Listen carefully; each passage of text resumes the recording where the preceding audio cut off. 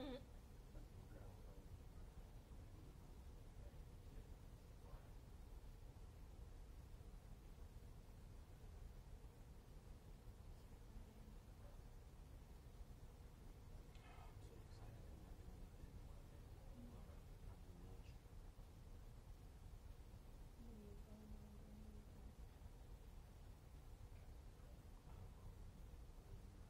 tomorrow in the morning.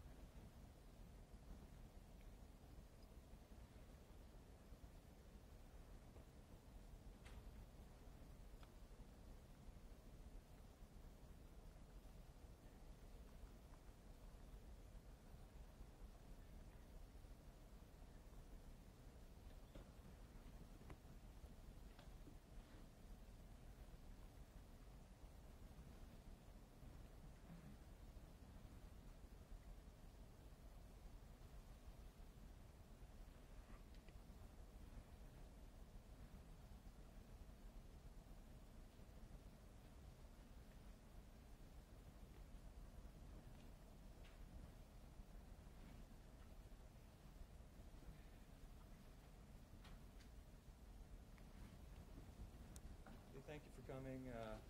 NTSB Chair Jennifer Homendy, Homendy, is going to provide an update on the NTSB's investigation into the accident on I-70 yesterday in Etna, and then she'll take some questions. Also with her will be the investigator in charge, Kenny, Kenny Bragg, Bragg.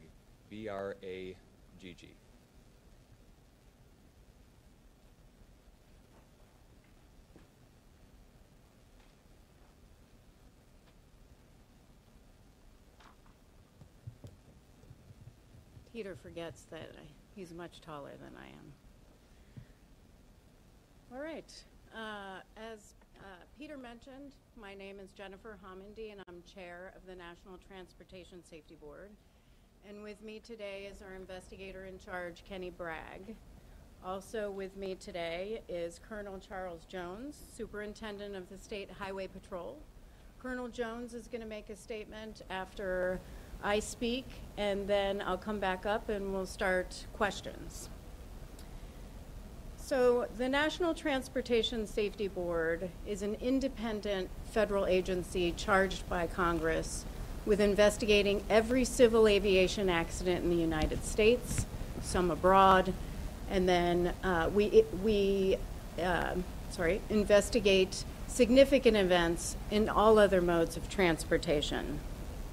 Our goal at the end of any investigation is to issue safety recommendations that, if implemented, would prevent that tragedy from reoccurring. I do want to start, before I get into what we've been doing, I do want to stop and say a few words to the families who lost loved ones in this horrible tragedy, and survivors. I can't imagine what you've gone through since this crash and what challenges lie ahead for you. But just know that the NTSB will be thinking of you and working diligently on this investigation, and even after the investigation, to implement our recommendations to prevent it from reoccurring.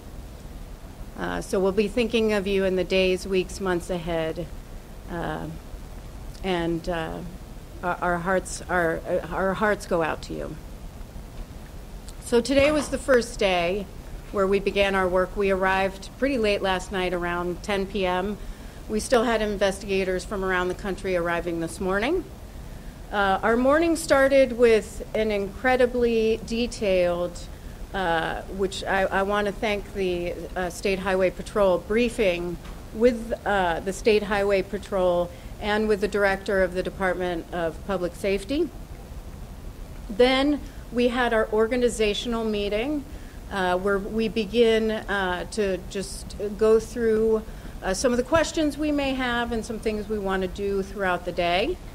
And then the investigators began their work throughout the day. So I'll get into some of the things we did throughout the afternoon as I continue. But I do want to focus for a second on NTSB's personnel. We're here with 16 personnel. 9 are investigators for the NTSB. 2 are with our Family Assistance Program. Our Family Assistance Program, the professionals within that work with the families who lost loved ones, and they work with the survivors after tragedies to help them get them the resources they need and walk them through our process, and really they're with them throughout the entire investigative process. So just talking about our investigators, I really want to talk about their expertise and what they're going to be looking for. Because we do, when I say this investigation will take 12 to 18 months, and I will explain that, because we take action before that. You need to understand how in-depth our investigation is. And it is in-depth. We have an expert in highway factors here. And what that means is the investigator will be focused on the environment in which this crash occurred. They will look at roadway conditions, roadway design, They'll look at weather, traffic volumes, and they'll look at the accident histories in this area. They'll also look at how traffic was queuing that morning with the previous crash that occurred. And today we did go on scene to get a visual. We have an investigator focused on human performance. That investigator will focus on the performance of the human operators. They'll look at fatigue. They'll look at distraction, medical conditions, medical histories, any medication being taken. They'll look at alcohol and drug testing. They'll look at their training that they've received in the past, the workload, equipment design, and the environment in which they work.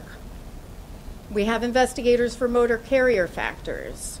Those investigators will focus on operations of the driver and the motor carrier, any driver and the motor carrier's compliance with state or federal regulations. That includes hours of service regulations, that's work and rest time, and licensing requirements, including the commercial driver's license.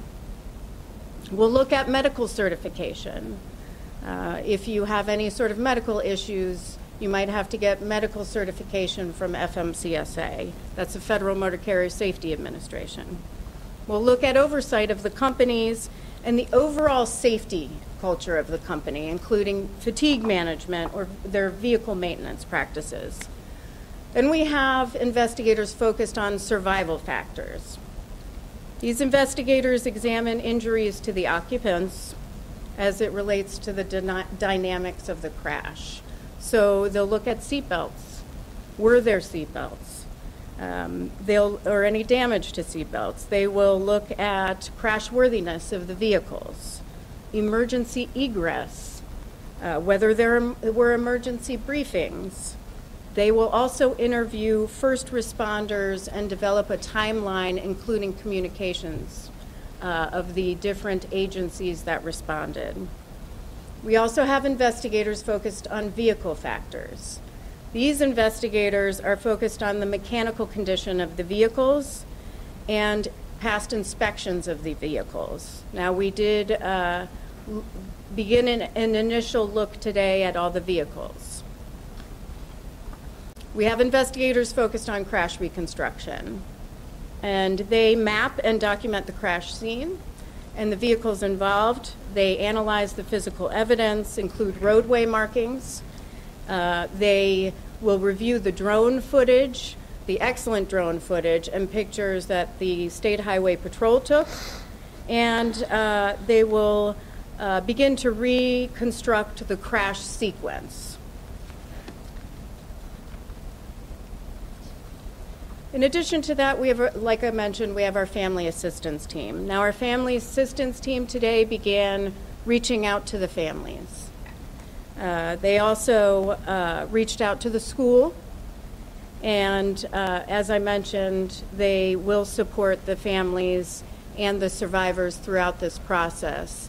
I do want to mention there was significant help from the Ohio State Highway Patrol with respect to the families and the survivors as well, and we so appreciate that support.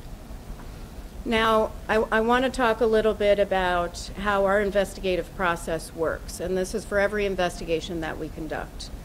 We call it the party process. So we invite entities in that we believe are experts that can provide factual information about this crash, and we begin to gather facts with them. It helps in making sure we have the right facts, and also provides the entities with any safety deficiencies that may need to be addressed well before our investigation is completed or a final report is out. They are not part of NTSB's analysis. That is us alone. That is, we're an independent agency, so that's something that we will conduct later on in the investigation. Now, the parties to our investigation is the Ohio State Highway Patrol, the Federal Motor Carrier Safety Administration, And I do want to recognize, I spoke with FMCSA's administrator, Robin Hutchison, a few times over the last few days and really appreciate her support. Also party to the investigation is Daimler Trucks North America and the Ohio Department of Transportation.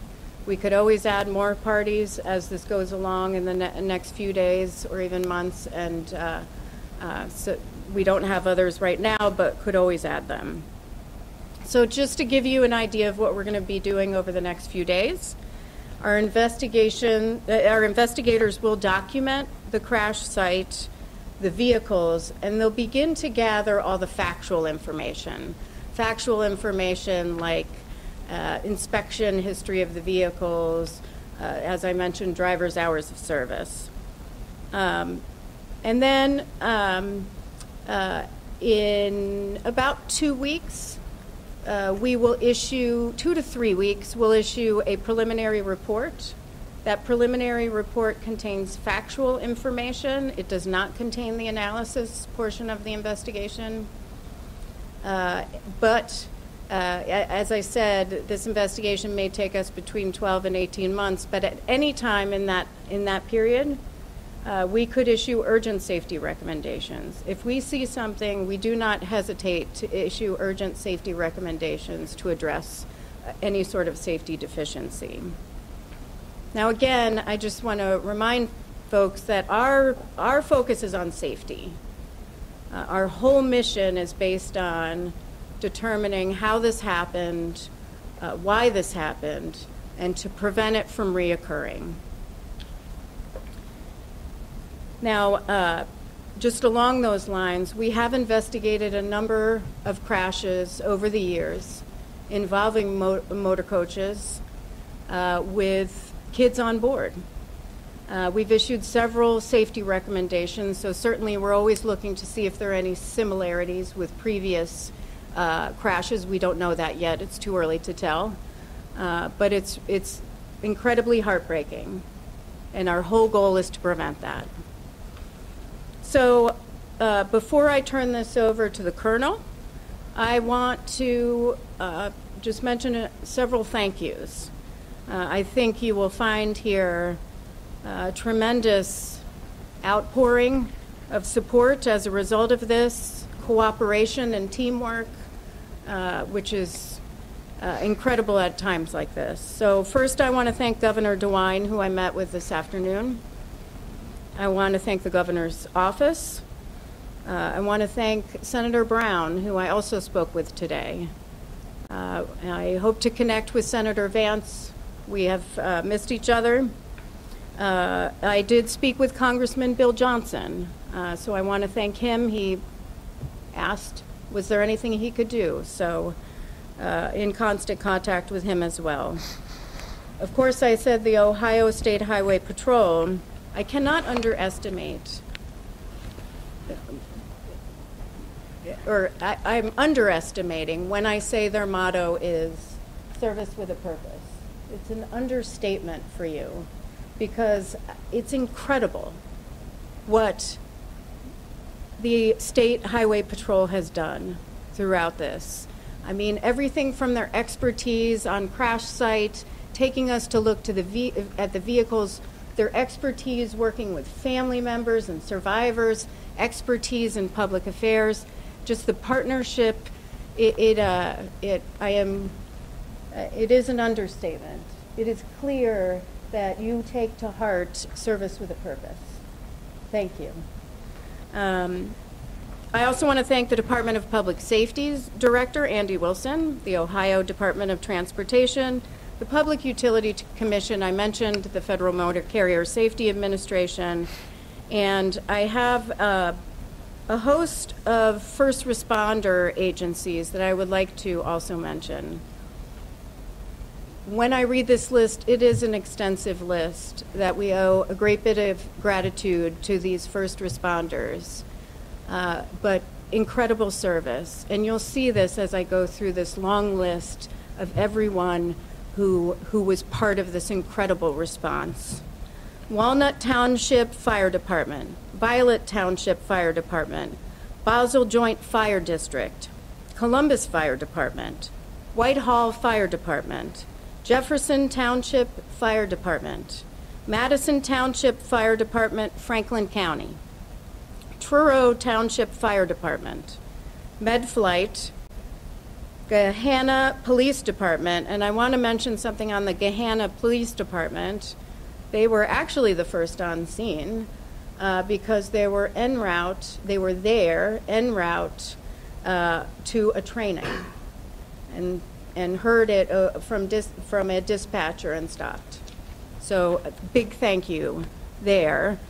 Also thank you to St. Albans Township Fire Department, Heath Fire Department, Hartford Township Fire Department, Granville Township Fire Department, West Licking Joint Fire District, Buckeye Lake Village Fire Department, Licking Township Fire Company, Air Evac Life Team, Licking County Emergency Management, Licking County Hazmat Team, Thorne Township Fire Department, Licking County Sheriff's Office, Tuscarawas Sheriff's Office,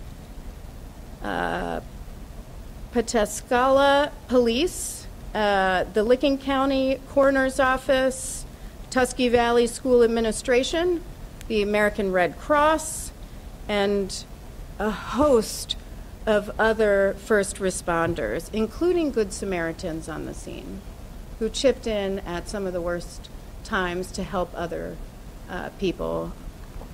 And I also want to finally thank the towing company as well. So with that, I'm going to turn things over to the Colonel and then come back and we'll begin the round of questions.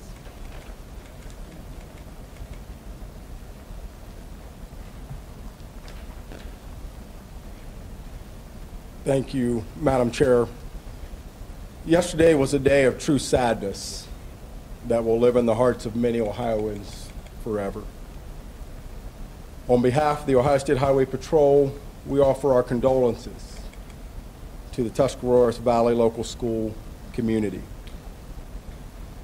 I want to thank all the first responders who worked together and acted with such compassion to rally around the Tuscarawas school family. I also want to thank Madam Chair Jennifer Homendy and all of the staff with the National Transportation Safety Board for their presence in the wake of this tragedy. Madam Chair, the patrol will provide any and all resources to collaborate with your staff to ensure the investigation is thorough. Thank you. I'll turn it back over to Madam Chair Homendy. Thank you, Colonel. So we'll start with questions. If you can raise your hand and state your name and affiliation. First there and then here. Hi, Jim Robbins with this legal way. You said that this investigation could take 12 to 18 months. How long of that time will be on the ground here in Ohio? Probably into early next week. Early next week. Then the investigation shifts to Washington, but there may be visits to company facilities or to get certain documentation. So that continues on. So our entire purpose on scene is to really get a look at, in this case, the vehicles are in a different location, but to look at the scene and to look at the vehicles and really get what becomes the perishable evidence, the things that go away or may not be there over time. Roadway markings is an example of that. So that is what our investigators are doing now. Over time, though, they'll look for all sorts of factual information that they can get through email, phone call, or visits. It doesn't have to be here, but they may be back. Yes. Next, what we were on this inspection, were you able to retrieve black boxes from the bus and the semi-truck involved? Maybe take a look at that. So there are electronic data recorders on some of the vehicles, which our investigators will look at. That has not occurred yet. We have that. We also have some camera footage that the State Highway Patrol gathered both which I think was external camera footage, including some camera footage from vehicles that were not involved in the collision but may have picked up the collision. So we'll be looking at all of that. Isabel Hansen with ABC6 in Columbus. I know there was mention of a crash that happened prior to the crash involving the charter bus. What can you tell us about that and how it could have impacted the second crash with the charter bus? And for those who might not be able to hear, the question was on the initial crash and what we can say about that crash and how it may have impacted this tragedy. That is clearly going to be part of the investigation.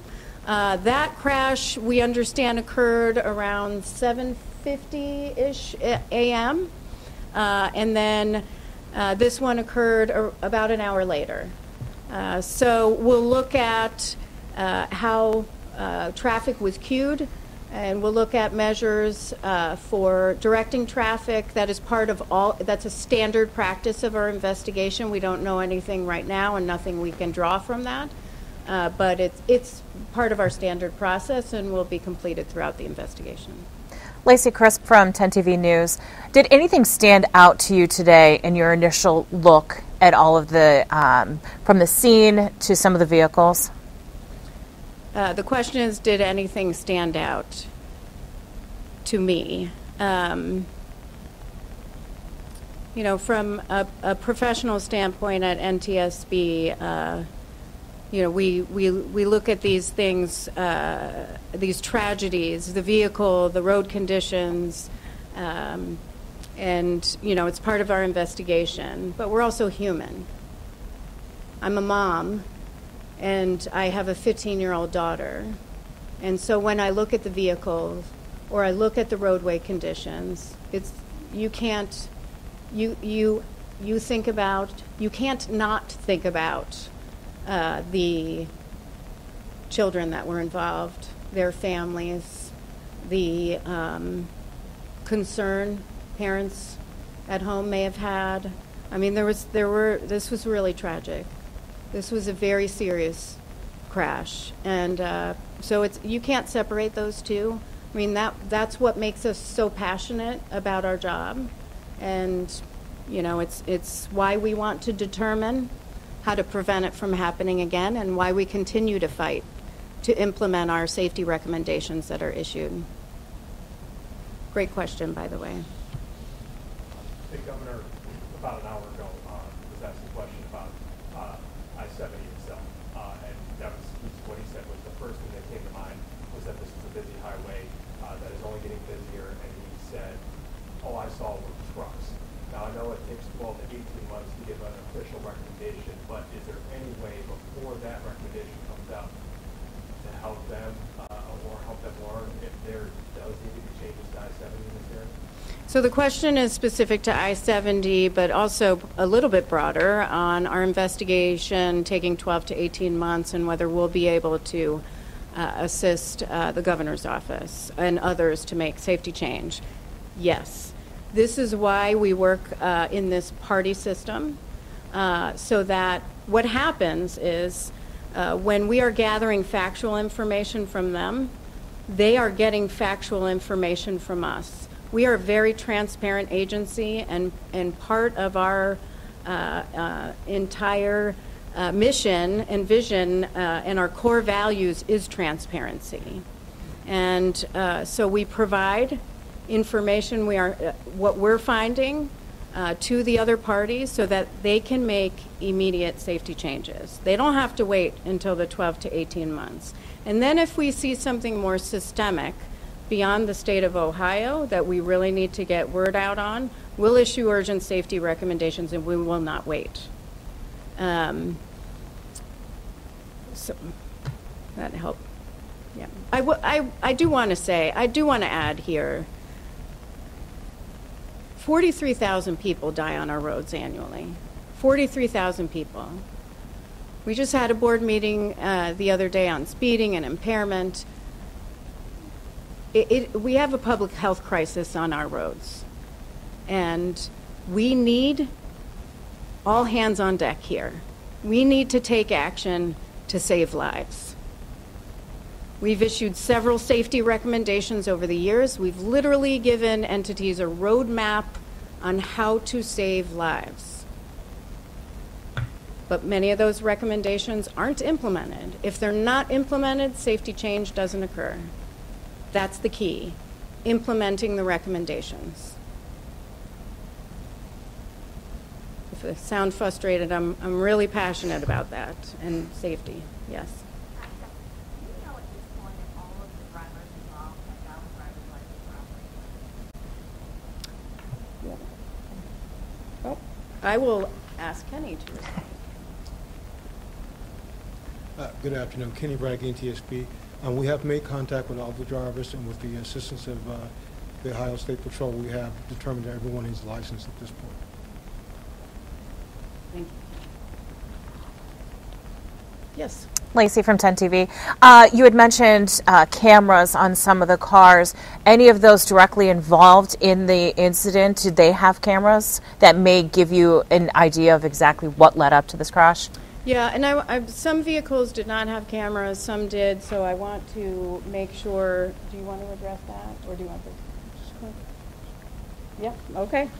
I want to be very specific on which ones did or didn't.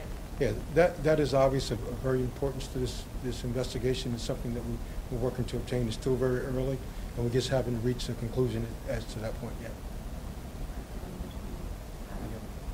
Okay, and then we're also looking for video from local businesses and other video from motor carriers that may have been outward facing and caught this particular collision. Yes. That was very early, but like you talked about seeing all the vehicles in the shape that we're in, that's right with the skeleton and the bus itself. We talked about, do they have any idea, preliminary, what might have caused the fire on the bus? I know that this is very early, but that's been reported, and we just didn't know if there was anything that investigators thought that might have caused. Yeah, our investigators will look into the fire. I will say, and this is, I want to say this, we've seen fire from contents of vehicles, we've seen fire from fuel. I don't want to presume what it is today, but that's something that will be part of our investigation, is determine the source of the fire. But there are a lot of fires after significant crashes and because of the fuel. You have to remember it wasn't just the motor carrier and the motor coach. There was an SUV that was also there in between the two vehicles. Doral, Columbus Dispatch. The three adults who were killed in this accident, were they in that red SUV? Were they in a different vehicle? Okay, so there were 5 vehicles that were involved. So how about I start with the ones farthest westbound. So not the end of the queue. So we had a commercial motor vehicle. Then there was the red SUV. Then there was the motor coach. There was another SUV. That group was traveling with the motor coach. And then there was the other commercial motor vehicle that had the most damage. So 5 vehicles had damage in some way. So when we see pictures of that scene, between the bus and the truck, there is another vehicle in there somewhere. Correct. It's very tragic. When you speak of the initial incident that happened almost an hour early, it must have been further west of the scene. Can you describe, was it 100 yards ahead of the main scene? Was it a quarter mile ahead? Can you speak to that? Where was that incident and what was it? So I'm not sure on the exact distance that the first crash occurred, but what I do know is it was west of this tragic crash scene that we have, but I don't know the specific distance from this crash that we're discussing today.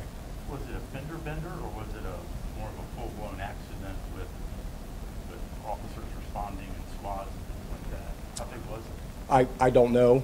I don't have all the facts on that particular crash at this time. I just know that it was west of the crash scene that we're talking about today. How is the bus driver? Are you able to speak to, did he walk out of the bus? Did he assist with the evacuation of his students on the bus? I don't have those, I don't have that information at this time. And the truck driver, in the main truck that became engulfed in flames, did he just walk out of that truck in the moments after the accident before the explosion, or was he dragged out? I don't have that information. Again, you know, the crash is under investigation, and you know, what I will say is, you know, these crash investigations take time, and it's incumbent and imperative that the Highway Patrol do everything that we can to make sure that any facts that we report are factual and true. So I don't want to speculate about what might have happened or what didn't happen until we fully know exactly what happened. Part of that will be determined through witness interviews. So we'll interview a number of witnesses to try to piece together the timeline and who was where and what occurred. Our survival factors and human performance and others, investigators will look at that.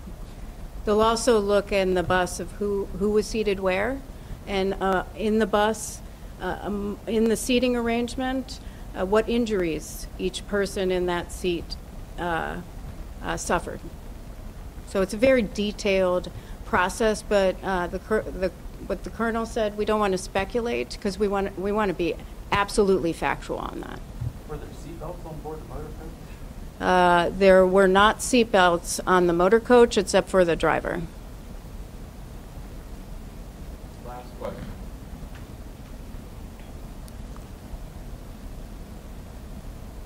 Yes. You had mentioned some of the Good Samaritans who stepped in to help. Have you heard any other people, like the junior high band director who ran onto the bus? We've heard reports that he helped pull some of the students out. Can you kind of talk about those people who helped this from becoming a worse tragedy? Yeah, I don't have specific details on what Good Samaritans did what at the time. We have reports of many people stepping in to help. I mentioned the one police department that was there just happened to be going by and heard it. And of course, the State Highway Patrol was there pretty quickly. There was a huge response here. So I just have to say thank you to those Good Samaritans and all the responders. Thank you very much. I will say for updates, please monitor ntsb.gov and also our social media accounts. Thank you.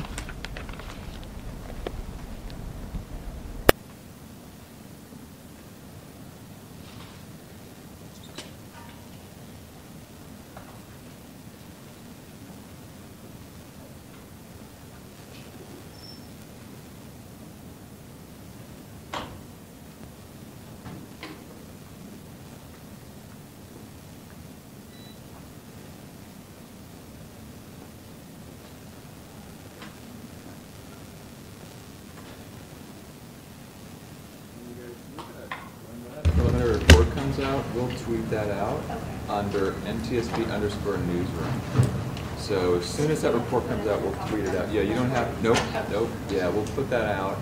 And it will be, and it's usually closer to 3 weeks into, but we'll do it as soon as we can. I can, well, yeah.